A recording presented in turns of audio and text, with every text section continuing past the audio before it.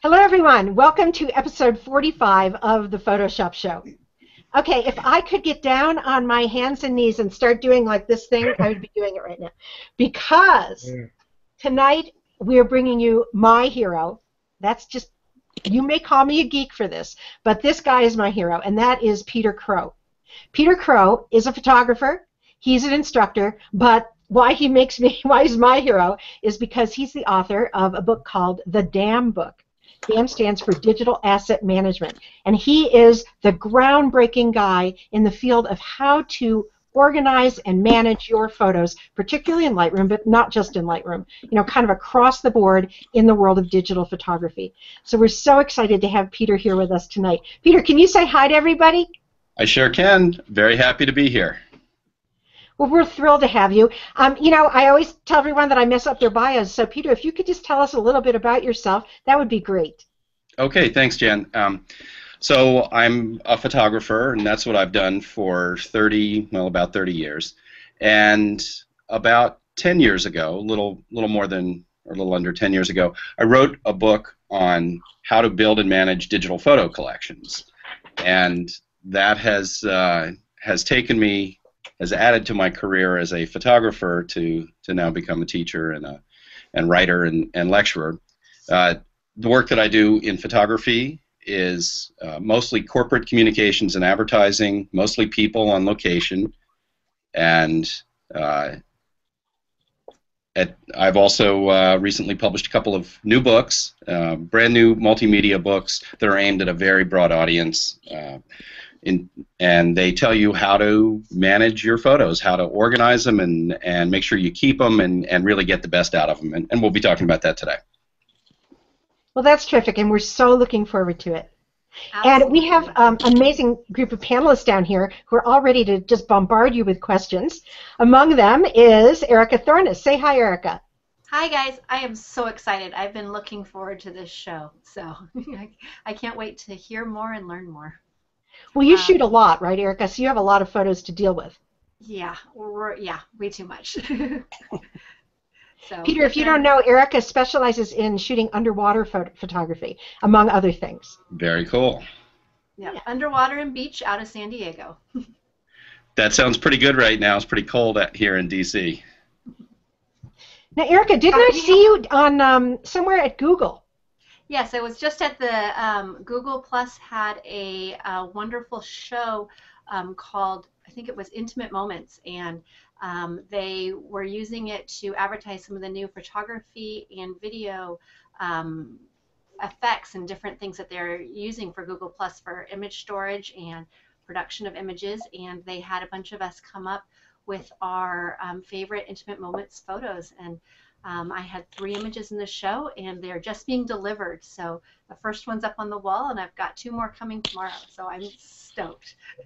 And wasn't yours the headline photo? Yeah, I was being modest, but yes, mine was the headline photo on the cover, and the image made it into the New York Times and the Wall Street Journal. So that was pretty impressive. That is amazing. I am so excited, and you really deserve it. I mean, we're a total fan of your photograph. That's really cool. I'm getting red cheeks here, but yeah, it was a huge highlight in my photography career so far. Well, I'm sure it's not going to be the highlight for long. I think you're going places.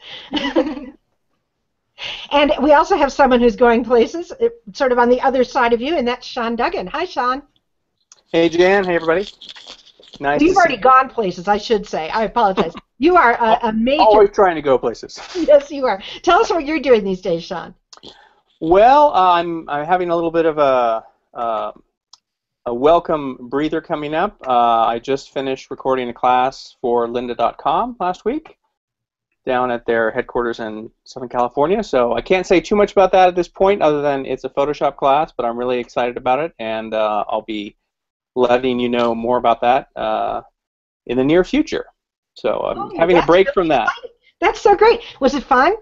It was great. Yeah, it was really cool, and I'm really excited about all the stuff that I developed for it. And of course, it generated a wealth of new ideas sort of along that similar topic, and I'm looking forward to going in and working with some of those new ideas. And other than that, I'm also just sort of coming to the end of the fall semester at the School of Visual Arts in New York City, where I'm teaching digital capture and workflow in their online program.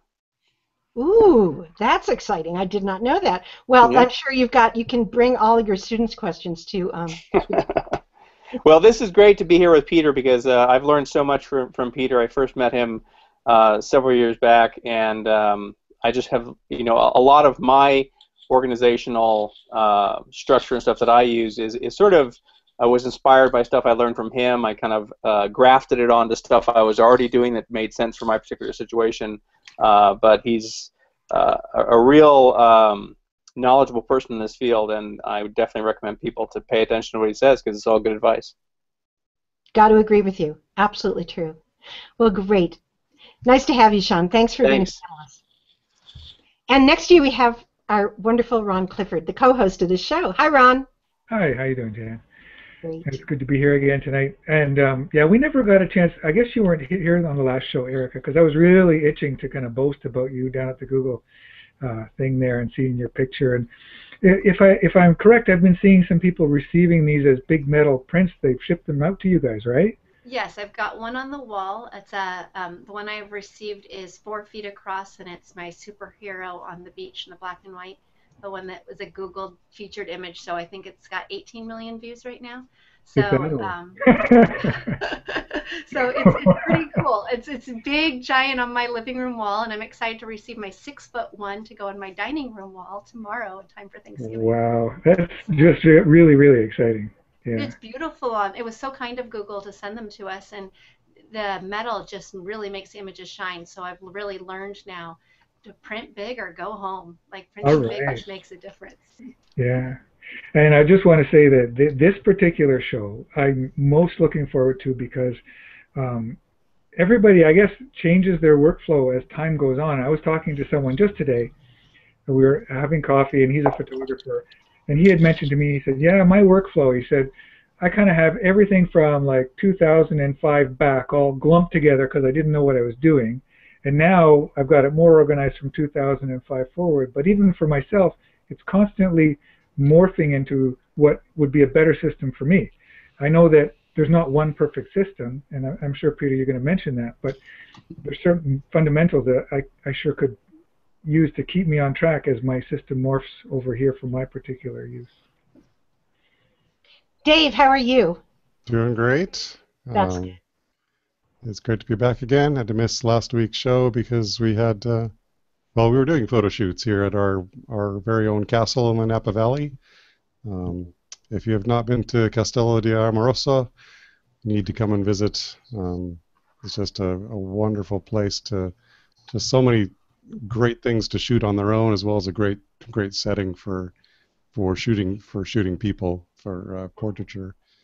And what, were you shooting with Karen Hutton? Karen Hutton and Annette Biggers were here, and just they brought up an actress from Los Angeles, Jennifer Freeman, and spent a couple days shooting in and around the castle, and yeah, awesome time. Well, everybody's doing such exciting things. Isn't it great? And, so much of that is because of Google Plus and just meeting each other here. Peter, I'm so glad that you're now going to become a big Google Pluser when you hear these stories, aren't you? I mean, it's just incredible. This community is really tight, and helps each other. It's neat.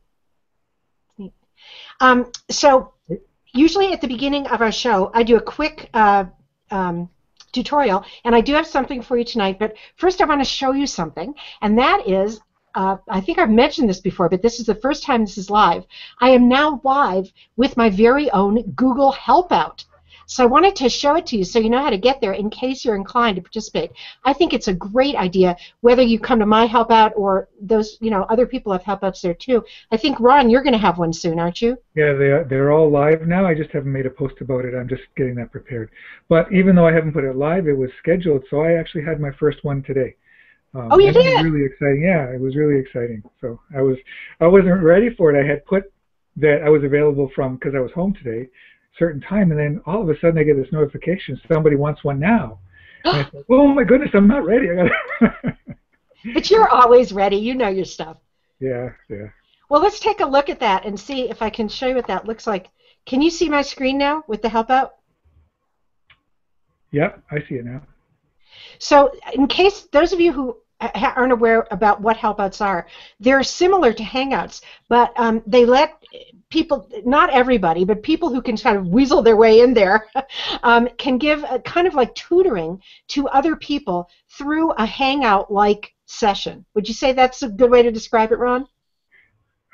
Yeah, that's an excellent way to describe it, Jen. It's a Hangout. There's a couple more features. There's, you know, a kind of a business layer over it, but it is basically what we're doing now, one-on-one. And I think it's a great platform for teaching. Well, you know, I've been doing that for over 2 years now here. So. Yes, you have. So I'm going to see if I can find yours in a minute. But first, so I'll plug mine, which I named the Adobe Lightroom and Photoshop Hotline.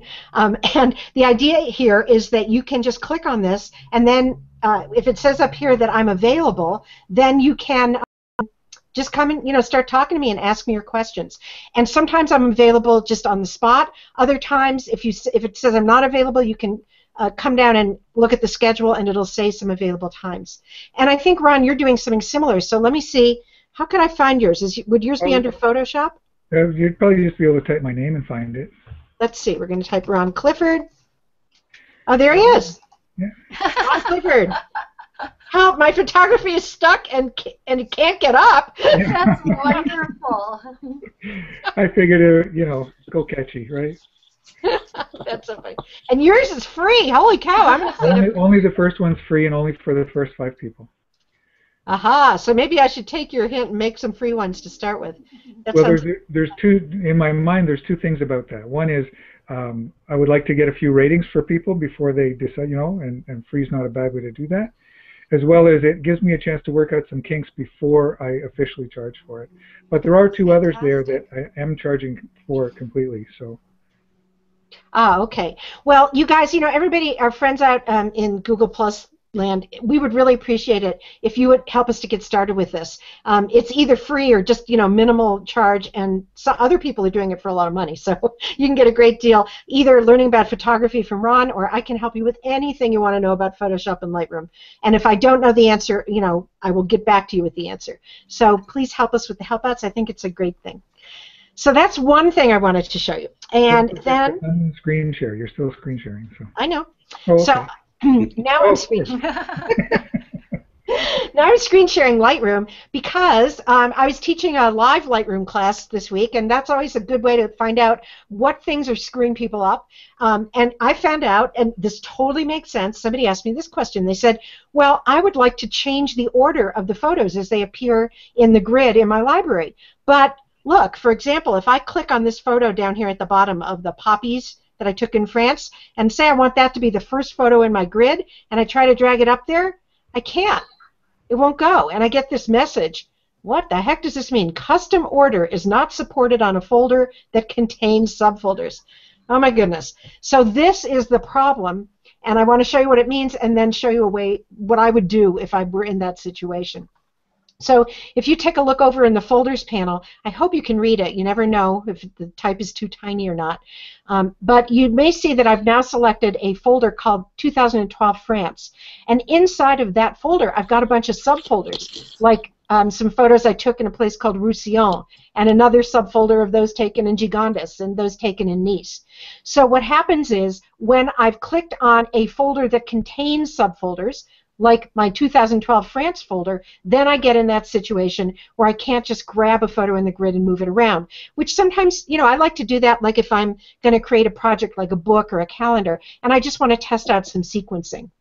So what can you do in that situation? Well, one thing you can do is you could always right-click on a photo and find out which subfolder it's in, and then just sort of click on that subfolder, and then you can move photos around as you wish by just clicking right on the thumbnails and dragging. But if you wanted to be sequencing in the parent folder, the one where you can't move individual photos, this is what I would do. And Peter, if you've got another idea, I would love to know it, because I'm just making this up. But okay. It seems what I would do in this case is I would select everything, Command-A or Control-A on the PC, and then I would go and make a collection by clicking the plus symbol on the collections panel. Yeah? That's what we're going to talk about today, a lot. Right. Oh, good. All right, well, so here's my 2012 grants collection, and it's going to have in it all of the same photos that are in that folder. Now, of course, a collection doesn't move any photos around. It's just like a virtual grouping that points to the photos where they actually live. They're still in their folders on the hard drive where I always keep them.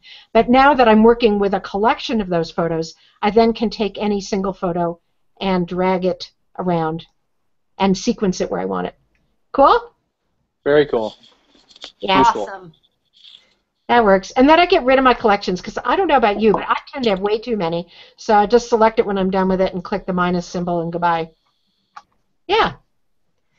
So that was my little tip of the day. And every time I teach, I find more things like that because, you know, it's a complicated program, I think. Yep. There are lots of little details. Yep.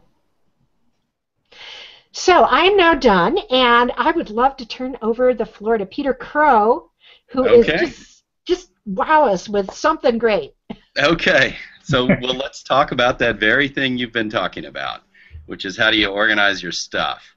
I'm going to turn on screen share here and switch over into Lightroom.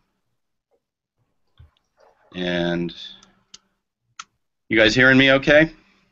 Yes, we are. Okay, beautiful. All right. So let's talk a little bit about organizing, and I'm going to start with a little quandary here. Like, what do you do with the big mess, and which of the tools do you use to organize with? You can see here I've got a catalog that has 75,000 pictures in it, so a fair number of pictures, and that could be a pretty big mess. And Lightroom offers you a bunch of different tools, right? So we have keywords, and then there's folders, and of course you could definitely organize with folders, and then there's collections. And you know, which of these things should you use and why? That, I think, is one of the biggest questions people have. And so what I've done is laid out some principles that show why I think you should use each of these tools for a particular task. And that's what we're going to talk about today. I want to start with a little diagram that's going to help you understand this. And sorry to move out of Lightroom, but I think this really helps to understand it. So I'm going to go through this. It'll take just it'll take a minute or two. And I want to start by dividing organization up into 3 layers. And we have 3 different parts: the storage of the files, the tagging of the files to put tags on them that describe the pictures, and then the projects that we make. I feel like I'm talking into an empty microphone. You guys are all still there, right? Absolutely. Yes. Okay, good. All right. So let's talk about storage for a minute. There's the storage. The different parts of storage are these several different things. That, you know, the devices, is it the hard drive that you keep it on, and then the folders that you use on the drive, and the names you have, and how you back it up, and what format you store it in. And those things, I think, ought to all be really standardized, and they shouldn't be used so much to tell you about the pictures as to put the pictures away and preserve them. I say stack it up and back it up. You know, can we put the pictures into a structure where we just have this same kind of regularized structure so that we know that where to put them when we download, and we can back them up and preserve them and restore from backup in the event of a problem. So we really don't want to try and do too much with storage. In terms of organization, it's really just stack it up and back it up. And then on top of that, we have these tags that Lightroom allow us to use. Some of them are like the date tag that your camera puts on the pictures. Everybody's got their clock right in their camera, correct? One of those important things to do is make sure you have your camera's clock right. I didn't one session, and I have a bunch of photos from 2000. Yeah, Lightroom does allow you to fix it, but it's kind of a mess. Yeah. And then I think for most photographers, location is a really important tag. And most people tend to think about their pictures according to the location that they shot it in. It's I think our brains are really wired that way. That location is really important. And then event. This would be like a shoot name or an event that's just really an event. And then the ratings, how good we think the pictures are, and then finally some keywords that are kind of a free-form way to organize your pictures according to whatever's important to you. And then on top of that is a project layer. But let's see how we can filter using date. Lightroom using the filter bar lets us hide everything except just pictures from 2013 or just pictures from 2012. Or we could filter by location and say, show me only pictures from California, or let me see everything, or let me see only pictures from Florida. And these filter tools are really powerful in Lightroom. We'll talk about where to find those. An event, that's usually a keyword, and that lets us also get down to just a set of pictures. And you notice that everything in the storage layer is essentially just staying there. What we're doing is we're hiding the ones we don't want to see and showing the ones we do want to see. And rating lets you filter down by just how good you think the picture is. And of course you can combine these, so you can say, we have keywords too, and then you can use ratings in combination, like the best pictures from an event. So let's see how that works in terms of collections for like a commercial job. And so let's say I have a portrait shoot and I'm going to filter by the keyword for the portrait shoot. That's going to take me down to just those pictures. And then I'm going to put those all into a collection. And I'm going to suggest that really collections are the central organizing tool for your library. And this is really how Lightroom has been designed, and I'm pretty sure that moving on into the future, it's going to be even more centralized around collections. So we could make a collection inside our collection set for all the pictures, and then use the filter and just bring the 2 stars over into another collection to proof out to the client, and make even one more collection of just the client select. And then all of those can live inside the collection set, and so we can hide it when we don't need to see it. And we can remove the filter, we see everything again. And let's talk about a portfolio. If I'm building a portfolio, I'm going to start with by filtering down to just the best pictures, and then let's bring those all into a group, and then do our selection and our sequencing, and maybe come up with another collection that's the final. And then one of the really cool things about Lightroom is that you have the ability to make additional collections on top of that.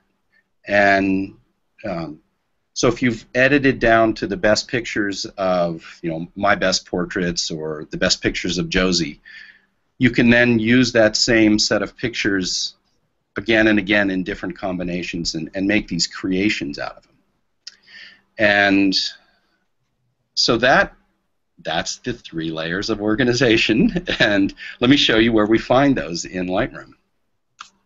So that's interesting that you say the collections in your mind is the basic the basic place to organize everything.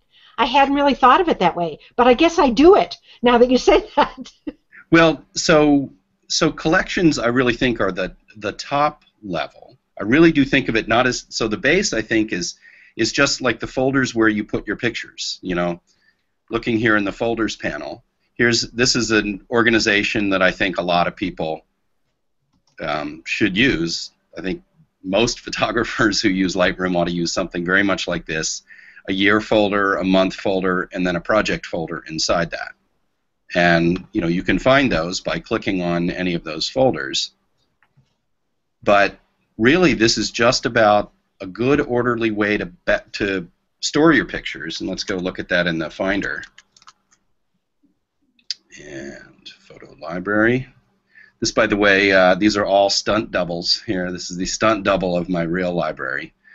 But it looks, it's just a really simple structure. When I do a new shoot, I can just take that new shoot and drop it in the month folder. And then when I need to make a backup of this, I just back up the entire photos folder onto another drive. Now, I have a question for you, Peter, because I get this a lot in discussing with people, and I have a feeling where this will go, but I don't think in years and dates and stuff like that. So under this folder structure, to my mind, it might be more difficult to locate things because I think by location, for example. Yeah. So I agree with you. So let's be let me make sure to emphasize that the folder structure is not the place you should be looking for your stuff. And one of the reasons that you can tell that Lightroom expects you to look for your stuff here is because there's only one of these organizing modules that's visible in each of the different modules, or one of these organizing tools, and that's the collections. You can see that in Library, Develop, Map, Book, Slideshow, Print, and Web. Good but point. You can't see. That's an aha. Good point. Yeah. So they did that on purpose. So the thing I like to say is that you could drive your car in reverse from here in Washington, D.C. to California, but there's a whole lot of design decisions that were made when they put your car together that expected you'd be driving it mostly in forward gears. And so if you can look and see the things that they've designed it to do, then you say, oh, that's what that's there for.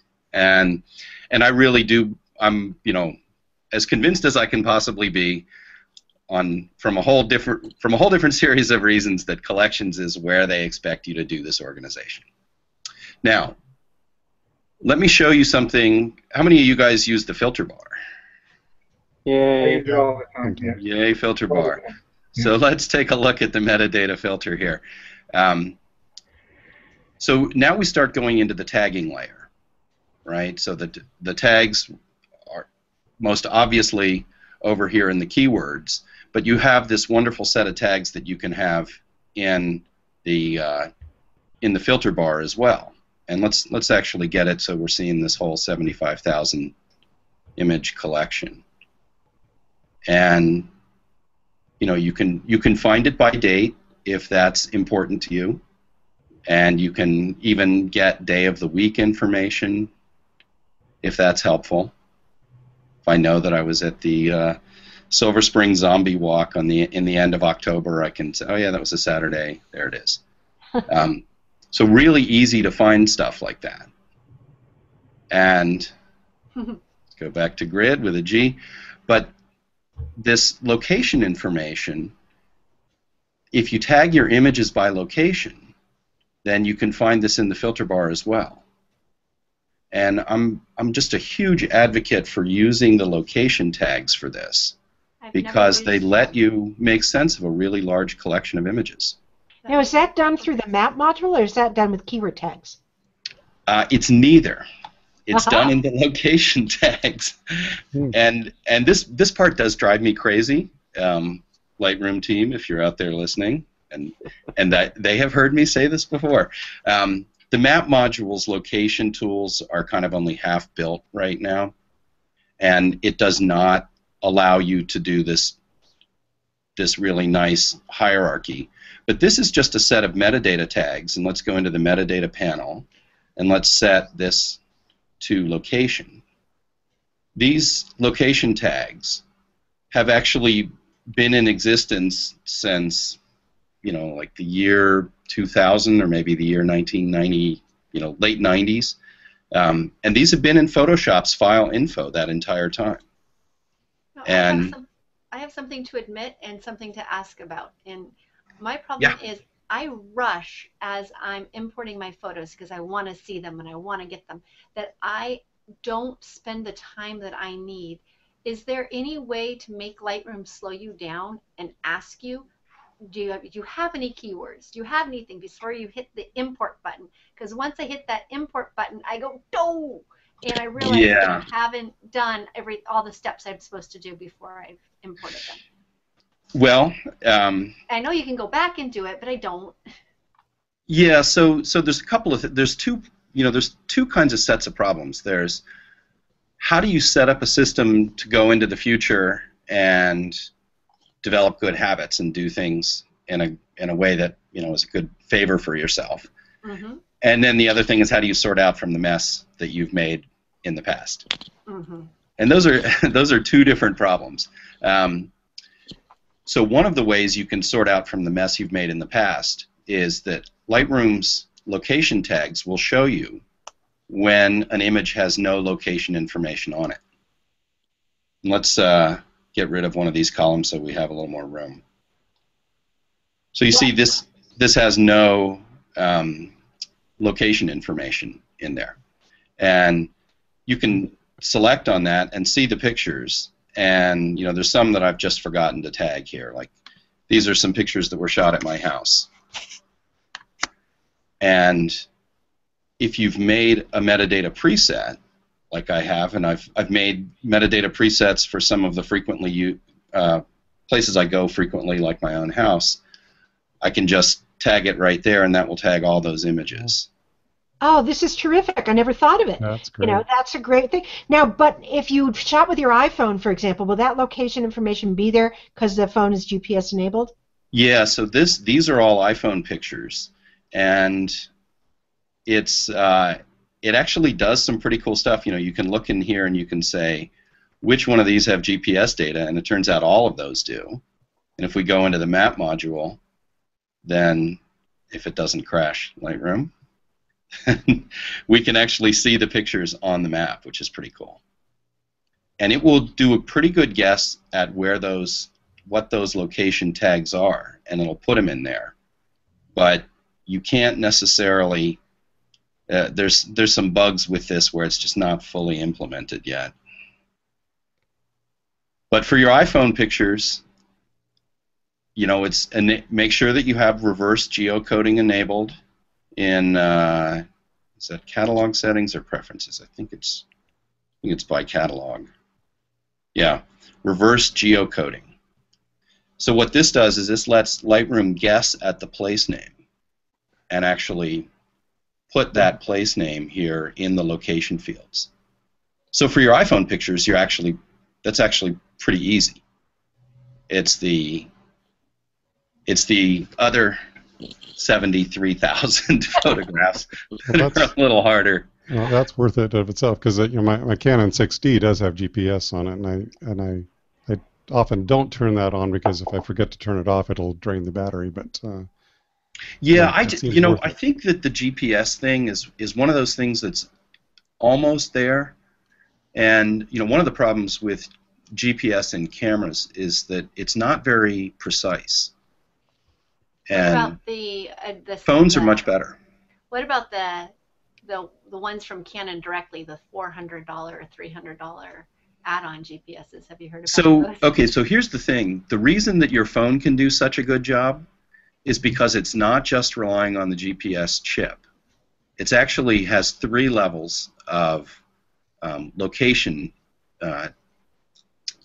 positioning that it uses. One is the GPS chip. That's the same thing that's like in a handheld GPS, and that's what's in most of the add-on devices.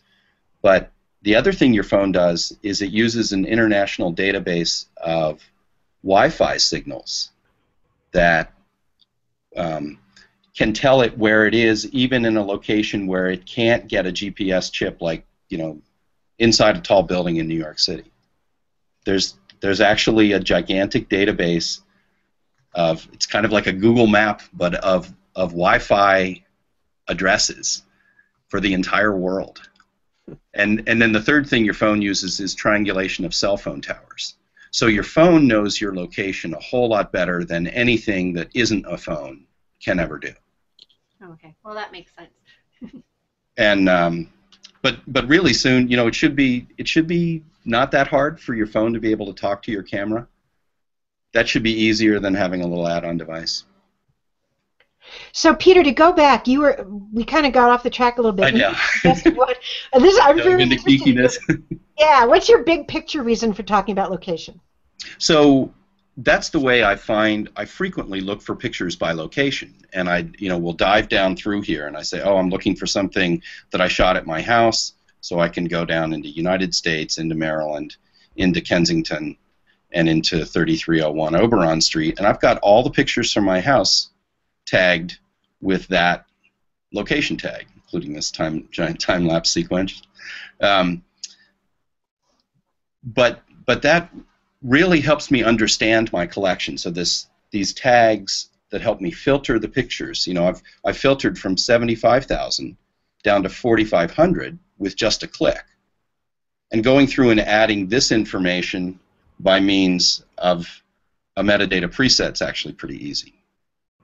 And the other thing you can do is just put big groups on here. So I have these pictures from Mozambique, but really I only have two real tags. This I don't even know how to say it, Maracuni or Maputo, and that's all I need. I don't need real individual location tags in here. I've divided them up into one location, Southern Sun, but most everything else just needs this one city tag, and this is useful to me for the rest of my life. It also tells me where I've been. So here's a kind of a neat trick. If you can't remember when you went somewhere, oh, I know I went to South Africa, but I wasn't sure which years I went there. Well, was it 2013? When you select on this filters down here to only those ones that are part of that year. Cool. And so I can see, oh, well, I went in 2012, and then I was in 2011, and not 2010. So these tags, I think, are really, really valuable, and unless you shoot all your pictures in the same place, I think people ought to tag with location. And you can start really generally. You could start, if most of your pictures were shot in San Francisco, California, you can go tag most of them as San Francisco, and then if you've also been to Portland and Dallas and Boston, you can make those tags, and with even just a couple hours work, you could tag even a very large library down to at least the city in most cases. The thing that's nice is they all line up in order when you look at everything in Lightroom. So you're kind of tagging big groups of pictures. It's a little hard to see here with this real estate like this, but if I have all of these pictures were shot in the same place, I can start in the first one and go down to the last one in that group. That many all shot in the same place. So in that case, that's 100 pictures that can tag real quickly. So we want to do that, and then the other thing I'm going to suggest is that you do some working with keywords, and you set this up in kind of a hierarchy. And so not everybody knows that you can just make a keyword and drag it into another one. So if I were, let's say I had a keyword, the Rolling Stones, right?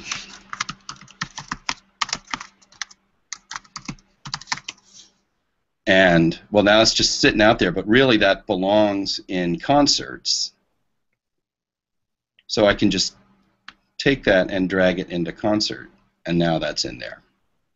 Well, this is obviously not a picture of the Rolling Stones, but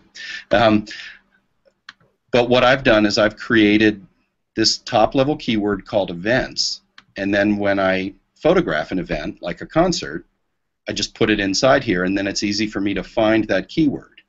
And when I do multiple concerts of the same band, I can see those pictures and even note which shoots were at which venues.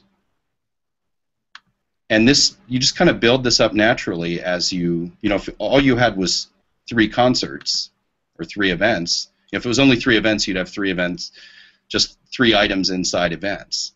But then as that gets more crowded, then you can subdivide it further. Make sense? It does, and but I feel sort of 2 ways about subdividing. I love it because I'm logical, and it seems very logical. But you know what happens? I'm sure you've run into this. I'm constantly moving photos back and forth between, my subcatalogs and all this stuff I have to go teach. I don't want to take everything. And I end up, I get the Rolling Stones back in the main part of the keyword list, and I try to drag it into concert, and it won't go because there already is a Rolling Stones keyword in there. Now that sounds like a no big deal, but when you have a lot of them to put into the, to drag around, and it keeps happening, it's really annoying. Do you have any suggestions? I do. So the first suggestion is don't do that. People should be using as few catalogs as possible. Now we all know that's when you're doing teaching, that's not possible. But for most Lightroom users, the fewest catalogs and the ideal number of catalogs is 1. If you can make it work for you. This is a catalog with 75,000 pictures on it, and it's not really even breathing hard on this computer. It's not slowing down. I'm up to I have another 84, and I'm doing just fine. I've got another one with 400 and something thousand, and it actually is pretty slow to open and close. But if you can get by with just 1, that's great. Now, if you need more than just one of the things you can do is actually export your keywords as a list. And let's just export that as a keyword list onto the desktop.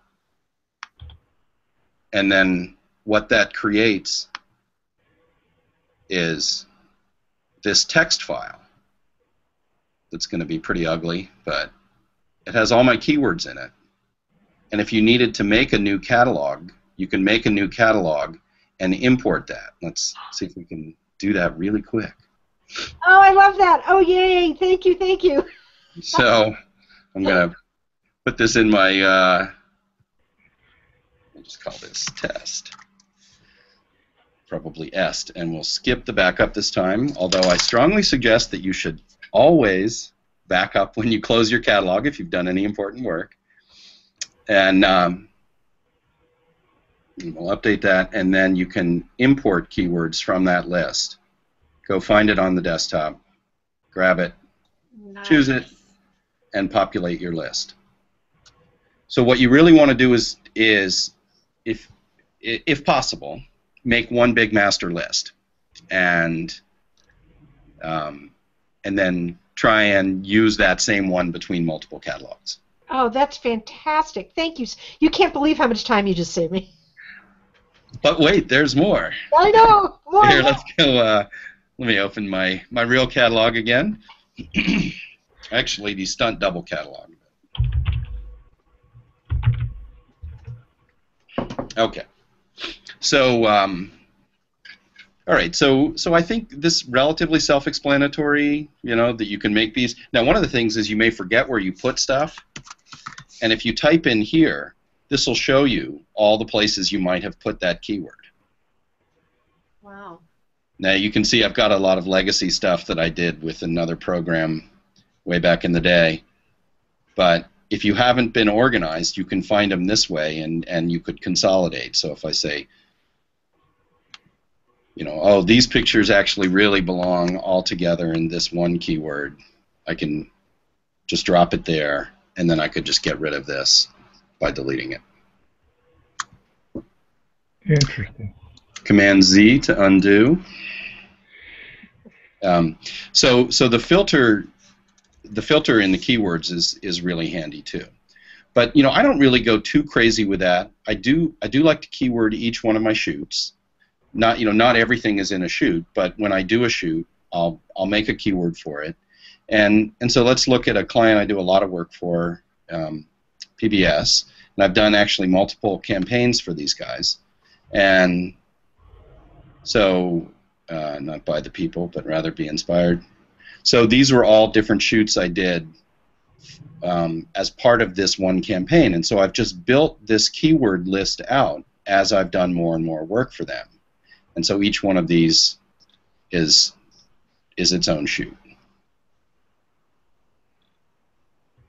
And build this out as there's an actual need to do. Do you keyword, like let's say one of those PBS shoots, and I saw buildings in there. Would you keyword that for buildings also, or other, keywords that are generalized that would go under other things, or would you just leave it as the PBS shoot? I'm not a masochist. Okay. No, there's some people that'll tell you that you have to have 537 keywords on every picture. I tag my images by keyword for basic, if there's a shoot name, if it's a client, I want to put the client and the project. But no, I don't go through, I wouldn't say, oh yeah, tire. Unless there's some need to. But in most cases, I do my locations in the keywords, which is obviously not where so you can do locations in the keywords, but there's a reason that I really like the location tags. One of them is that when the way this is over here is nice because it's not junked up with all the keywords. It's not a giant keyword list I'm having to navigate down into places. I could have a places keyword set here, right? But this is only focused on location. But the really nice thing about it is that it shows you what images don't have the tags, right? So this is showing me everything with no tags on it. So here's some images from the very start of my digital career that didn't get very much metadata on them at all. And because of the way this thing is designed, it shows me, oh, this doesn't have any information on it. So I could take these and I could tag them right now. So I'm going to open up the metadata. That explains the difference. If I open up the metadata panel and I know that these were shot in Bethesda, in Maryland. Oop. Come on, Lightroom, catch up. And tab down to USA. And now these will no longer be in that unknown location group. Let's click that again. Can I ask you about something else you mentioned? Yeah. Maybe you're going to get there, so I will shut up if you are. I think you were saying before about using collections and having things that were like projects, and then within projects, past and so forth. Let's just finish. So we see keywords, we see locations. The other thing that's really nice is something we're going to move over into the collections panel for, and let me hit the / key to disappear the space bar, and that is rating. And this is one of the neat things that I also have in all of my catalogs, just like the standardized keyword list, is some standardized smart collections. This shows me all 5-star and better images, all 4-star and better images, 3-star, 2-star, 1-star. And this lets me look through either the very best images in my collection, the ones that are, a level down or 2 levels down, and this lets me find stuff really easily. So this is another filtration thing. If you use the rating stars in a methodical way, then it lets you find your pictures pretty easily. But the real pinnacle of the work that you do is the work, what I call the creative collections. And so let's take a look at assignments. So inside this collection set, I've created one for jobs that are in progress, and in that we have PBS, and we can see that inside that is this campaign. I work on a bigger monitor usually, so we normally have a little more real estate. But so when I do a shoot, it might end up, so here's everything. When it comes in, I'll make this, when the shoot comes in, I make this collection right away. I just drop everything in there. Because remember, this is the source that is visible in each of the different modules. So if I need to click over into develop, what I really want to be using as a source is something that's in my collections panel. So if I'm saying, okay, well, these are the ones I want to proof, or these are the client selects, and I want to make sure that I've done these properly, then having these called out in collections is really valuable. And the way you make these is really easily.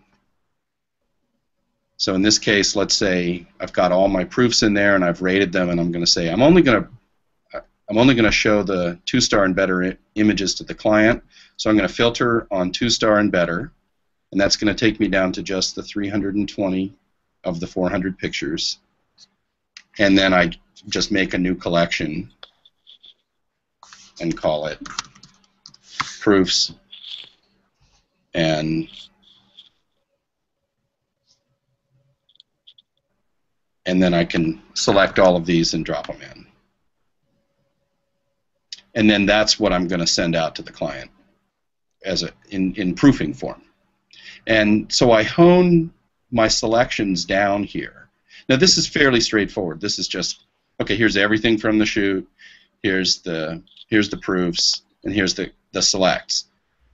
But it gets interesting when you start when you either have a really complicated shoot or you have other kinds of portfolios you want to put together.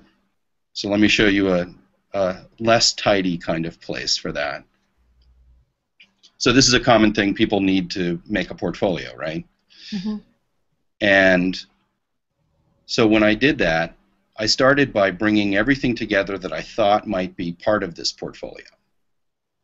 And then I started subdividing and experimenting with different orders and sequencing of the images. And then ultimately, in the end, I came up with a particular sequencing and a particular set of images that I really liked.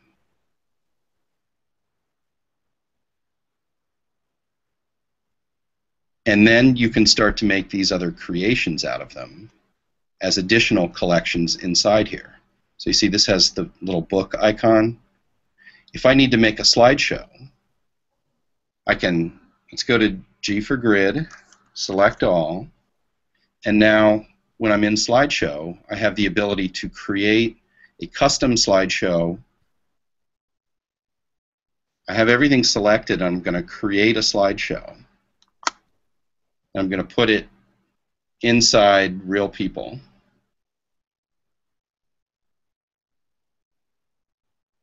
And that's going to have all those images, and they're going to have the same sequencing that they had when I brought them in.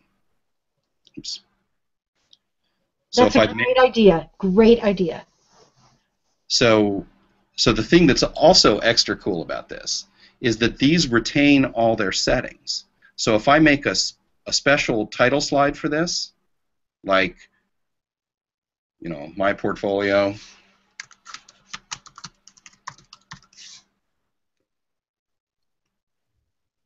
this slideshow keeps that, even if I were to make another slideshow. So let me just play the slideshow from the beginning. It starts, we weren't at the beginning. Start at the beginning. If I start at the beginning and play the slideshow, it gets that title slide. Okay? But if you make a different slideshow, and let's just make a brand new one here, and call it People Portfolio, inside Real People as well, create. Now you can have a different group of settings on this, which could be a different sequencing, or it could be a different identity plate intro slide. So let's edit that intro slide and say People Portfolio.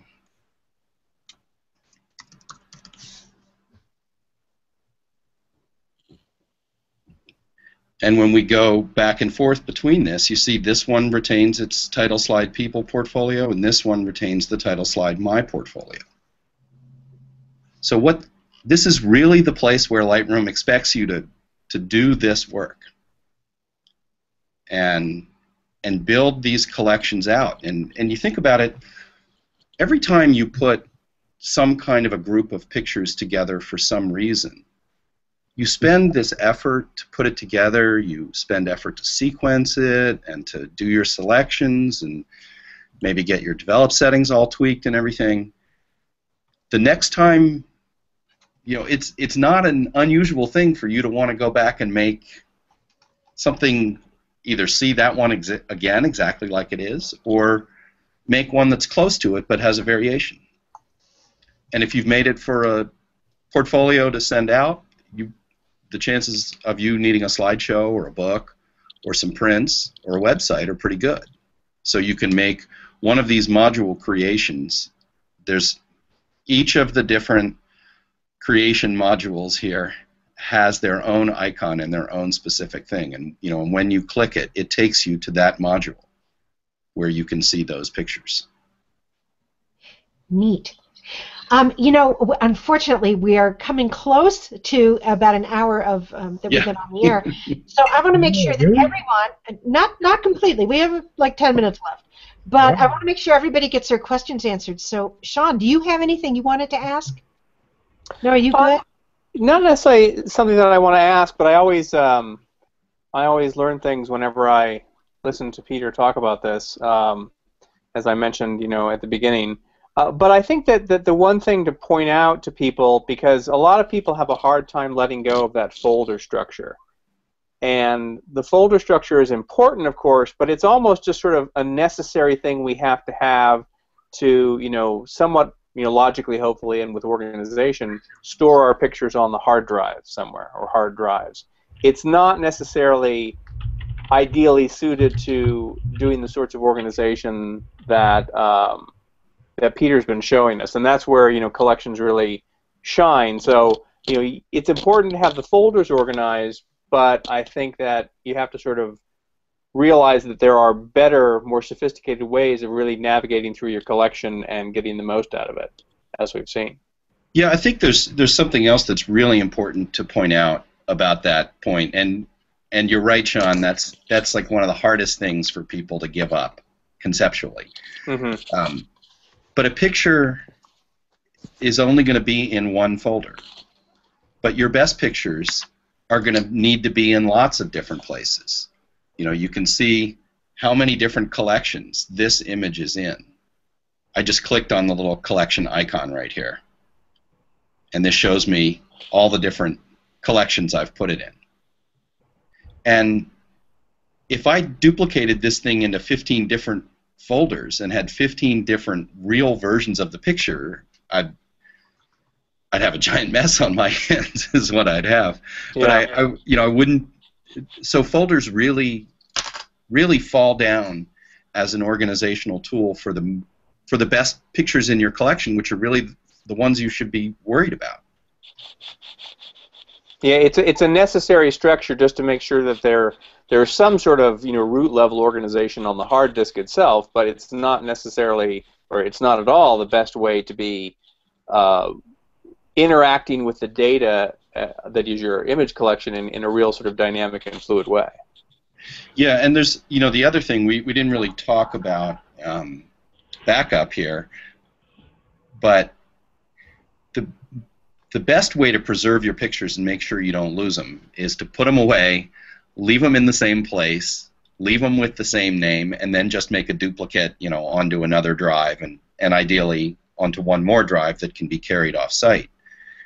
And if you're moving them around from folder to folder or changing names, then you introduce this real possibility of some kind of error in the backup process and ending up losing your pictures.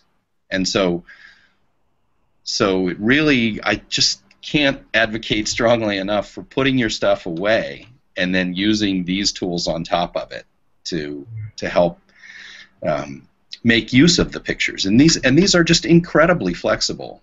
Yeah, that leads me to kind of a question, Peter, for myself, because I have a bit of a strategy. I've actually stopped using the make a second copy too during import, because Yeah. I have a synchronization mirrored backup. Yes. It takes my catalog with it. And so for anyone that's not quite sure what that means, is I have two drives separate from my main drive that my backups go to, and one drive automatically makes an identical copy of everything I'm doing. So even during import, it's busy in the background moving those files onto the mirrored drive. Yeah, and there's an important thing also that that import, the copy that's made on import, isn't necessarily named the same thing and isn't in the same folder structure. Yeah.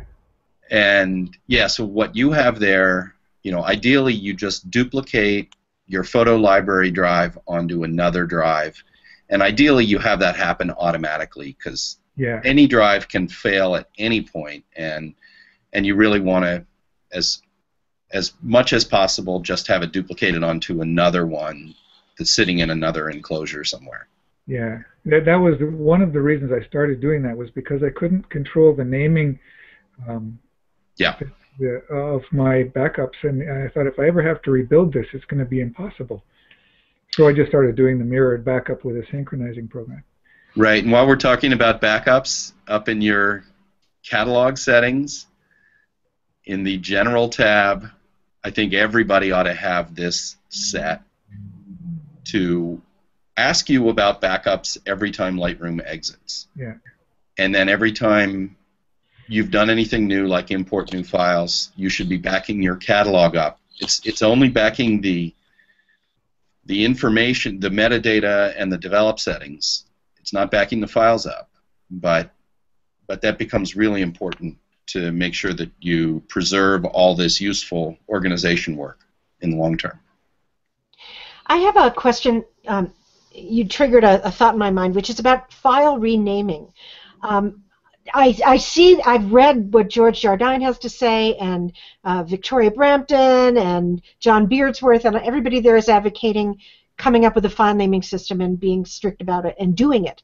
I have found that when I teach beginners especially, they are so discombobulated about the whole thing that if they start changing the name of photos right out of the camera, it's just a downhill spiral, from there. And they get all mixed up. So I just say, you know what, don't rename your files. Just leave them. I know the names aren't very useful, but just leave them for now. How do you come down on that? So I believe in giving the file its permanent name at the earliest possible moment. And you can see here the file naming that I use is my name and then a 6-digit date, and then typically the original 4-digit number from that the camera assigned to the picture. And so this one is 2011 February 13th. Do I have to zoom in to make it easier to read? So I think that your images should get their name as early as possible. I don't believe in putting subject matter in it because,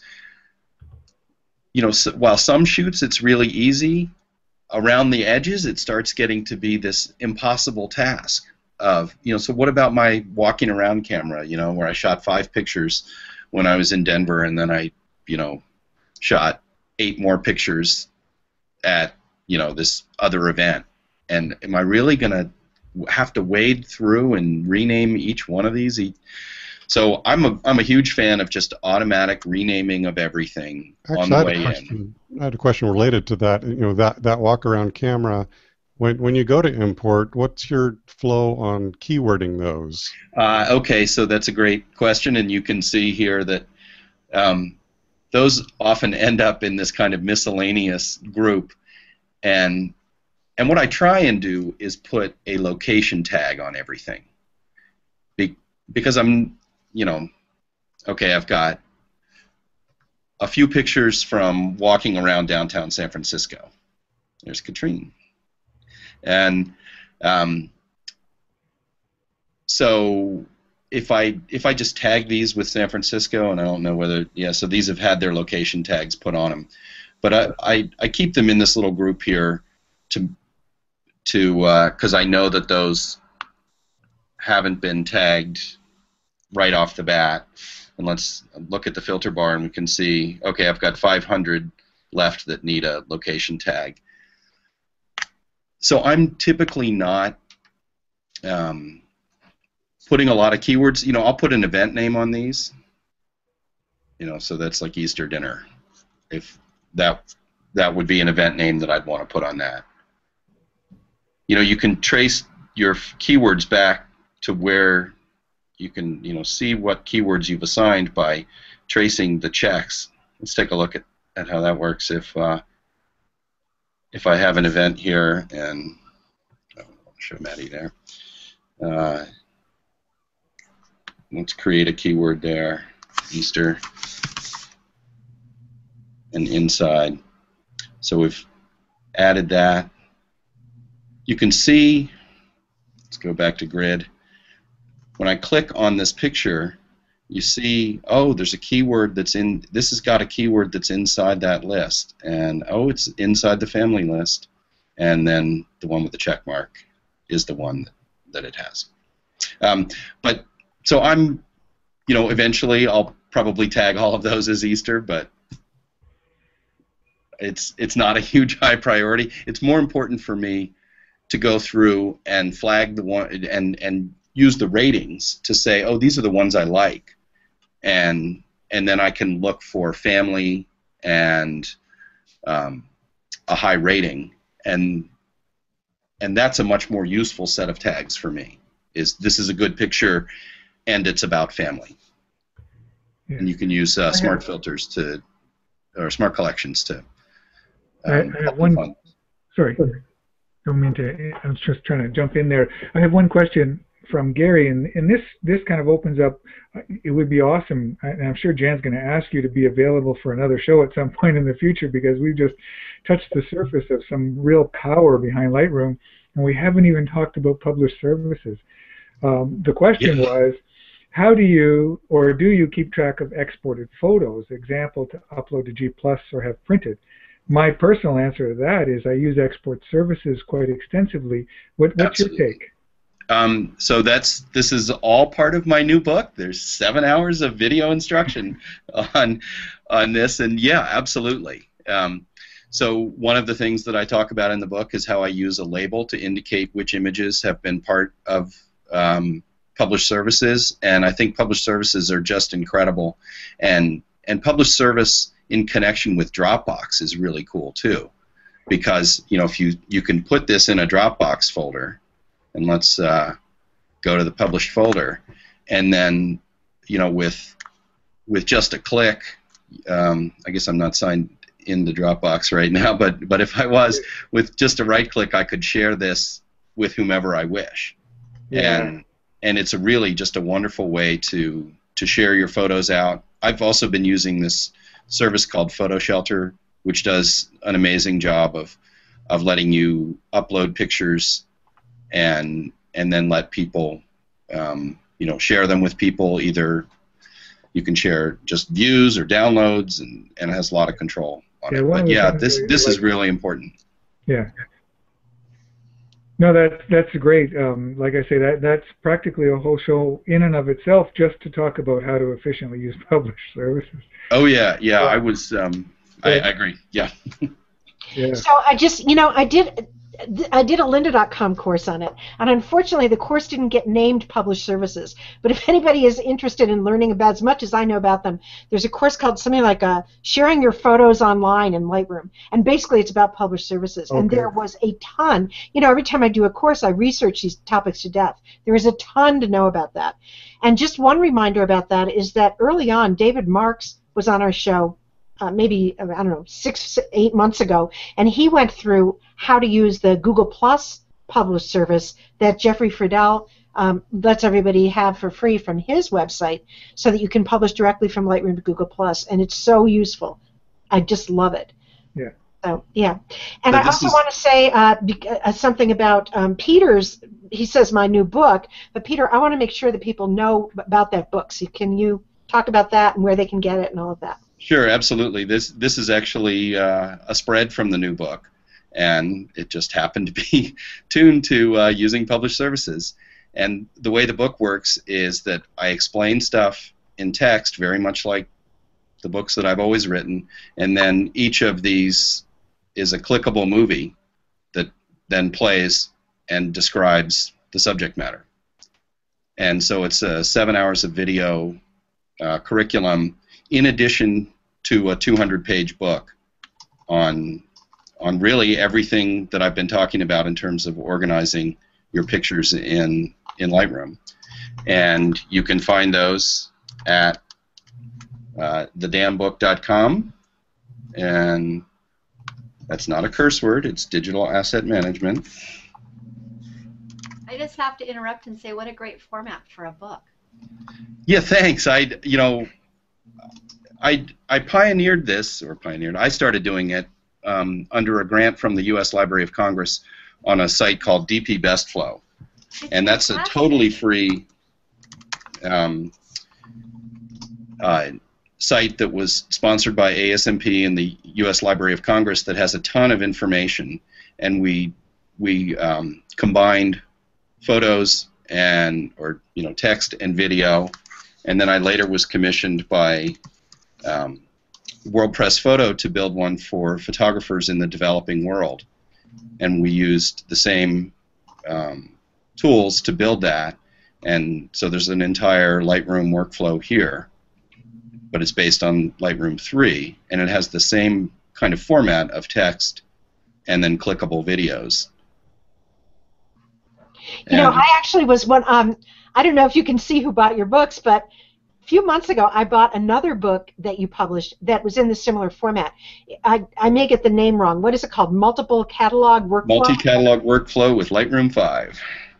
Unbelievably great book, and I love that format because I do like listening to the movies, but I also love having the written text, depending where I am. Like today I was in the doctor's office and there was no internet connection, so I just started reading the PDF, and then I could go home and listen to the movies. Great.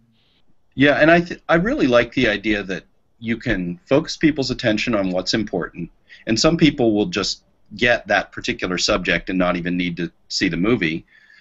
But more importantly, they can come back to the subject after they've seen the movie, and I try and always put the most important stuff to remember about it in text form so that you don't have to watch a 10-minute movie or 3-minute movie to remind yourself what the steps are, so that you can, you see it once, and then once you've seen it, you need that to jog your memory, but you don't necessarily need to watch the whole movie again. Terrific. Now, if people want that book or any other book, again, what is the website that they go to? It is www.thedamnbook.com, and that's DAM. And when you go into the Dam Book, there's the Dam Bookshop, and you can buy my original book, The Dam Book, that's getting a few years old at this point, or these two brand new multimedia books, which I'm really excited about. Particularly the one I released yesterday, Organizing Your Photos with Lightroom 5. I'm really excited to see that book. I love the general principles, like the ones you showed us today, but I think a lot of people, like me, also want specific suggestions. If you are going to use some collections, here are some collections you may want to try out, or here's a way to organize your collections, that sort of thing. Yeah, and that's really the thing I believe in more than anything in this book, and the thing that I was working on was, let me tell you what I think you ought to do, not here's the collections and here's all the different, here's every button and bell and whistle, but rather this is a targeted way of understanding organization and making the most of your pictures, but also preserving the pictures, because you can't do one without the other. If you don't store your pictures in a way that lets them survive, then it doesn't really matter how well organized they are if you lose all the pictures. So I try and just put that all together in a very guided workflow without a lot of options, but teaching you how to use those tools flexibly in pursuit of whatever your content objectives are. Got it. And so you don't publish your books anymore. You used to publish through O'Reilly, right? Yeah, and O'Reilly was really wonderful in that when it came time that they no longer had a division that specialized in this stuff, they were willing to let me move the book forward into the future on my own, and so I'm hoping that's gonna end up working well. So far it seems to be working pretty well, and I'm really happy to do it because I can spend more time on it and I can really focus on the content creation of the business. It used to be that book was important, but if in the traditional publishing arrangement, I couldn't have afforded to write another one unless we were in this kind of revenue model where I'm the publisher. And I think that works in a lot of areas of photography and any kind of content creation these days. The more you can kind of be the publisher, the better. I think there's a lot of exciting opportunities for photographers who understand that. Who can. Yeah, it's changing. It's definitely changing, and I'm very excited you're doing this. And I'm going to be one of the first ones to purchase the Organizing Your Photos with Lightroom book. I think that's a great addition to the other wonderful books that you have there. So everybody else should do that. Thank you. All right, I'm going to pull out a screen share here. Okay. Yeah, this has been wonderful. It's really fun, and I hope that that a lot of people came and watched you live today. But if you have friends who may not have seen this, if you are watching now, I want to remind you that anybody can rewatch this show on YouTube, and you just go to the photo. Well, I'll let Ron tell you how to find it on YouTube, so you can tell your friends to go there to watch this show because it really is invaluable. So, Ron, how can people find it on YouTube? The easiest way to find it on YouTube is go to the Photoshop Show page on Google+. And when you're on there, there will be some choices, profile and things. There's also a little link for YouTube. If you click that, the show will appear right there on our Photoshop Show page on Google+. Otherwise, you can just go to YouTube and type in The Photoshop Show, find us there, and just it'll be the most recent show. Okay. So does anybody have anything else they want to talk about, tell people about, anything? Yeah, what we're just kind of doing a little bit of typing in the background here. You guys who are watching the show don't know that, but what we're going to do is we just want you to do something for us, and you're going to have an opportunity to get one copy of this new book that Peter has coming out, and I can't remember the exact name of it. I have to look back in the chat. What was the exact name of it, Peter? Well, the short name is Organizing Your Photos. Okay, it's Organizing Your Photos, and it has to do with Lightroom 5, but I'm sure it applies to other Lightrooms. And you're going to be able to have a chance to get that by a random draw by going to the Photoshop Show page. Don't forget to follow us, and just make a comment and tell us that you heard the word location. And we're going to take those names, put them into a randomizer, and pick one. And we're going to let you know. Only write location. Don't write anything else. Yeah, you don't have to write anything. One word location on this event. On this event, on the Photoshop Show page. Thank you, you guys. So let's go over that again. Go to the Photoshop Show page, choose this event, write the word location on this event. And then tomorrow we're going to put the post or the comments into a randomizer, and we're going to notify you right on the page. You have 24 hours from now. Right now. Now. No, I mean now. What, now or then? Now. Okay, well that's a really great opportunity. So everybody go and do that. And I want to thank our wonderful guest, Peter Krogh, and plus I'm so glad I got to meet you. I've known of you for so long, and I've seen what you've written and posted in various forums, but I've never actually gotten to talk to you, so it's really been fun. Really happy to be here. Thanks for the opportunity. You're welcome. And thank you to Sean Duggan. Thanks for having me. I enjoyed it as always. Thanks, Erika Thornes and Dave Bell, Ron Clifford. And I'd like you guys to stick around even after we cut off, if you would, for a moment. Sure. Thank you, great. everyone. I'm the guy with the button that says stop, so I have the last word. Bye-bye.